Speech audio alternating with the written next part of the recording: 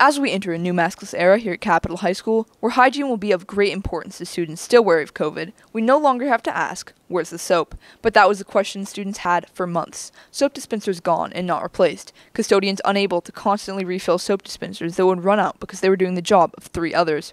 At our interview last week with Frank Wilson, the Executive Director of Operations at the Olympia School District, we brought up the concerns you had told us about. After all, we thought if anyone would know when the new soap dispensers might arrive, it would be the person in charge of all OSD facilities, the person who oversees everything concerning our facilities and their restrooms. Well, that's not right. At the interview, Wilson told us he would take care of the issue, and now soap dispensers have been replaced at various locations, and students have reported to us there is now soap in the usually empty ones. I think it's really good. I think that washing your hands after you go to the bathroom is super important, so I think it's really important that we have soap. I think this is a good first step in the right direction. It's definitely coming to the end of the bathroom saga.